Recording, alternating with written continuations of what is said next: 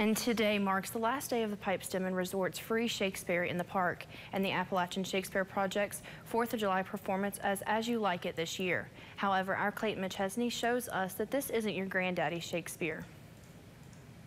The Appalachian Shakespeare Project has been holding performances for more than a decade, alternating every year between the bard's tragedies and comedies.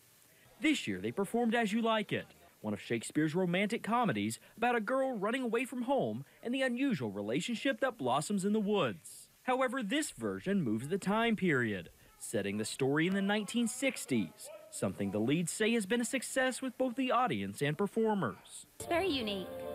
It's definitely very interesting. Every year we do try to do a kind of different era, I guess, even though it's all Shakespeare. And honestly, I'm just loving the colors. I'm loving the music. It's all really awesome. They absolutely enjoy it. They get a couple laughs every now and then, and it's wonderful to hear.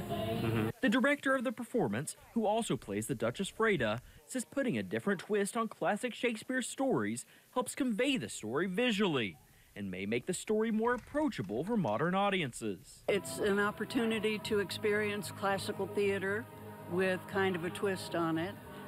If they want to put their toe in, see if this is something they like, this is the perfect venue because it's free. A lot of people are surprised that, one, they could understand what was going on, and two, they liked it.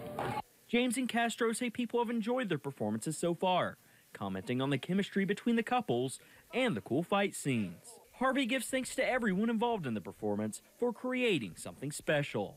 Here for you in Pipestem, I'm Clayton McChesney, WVVA News.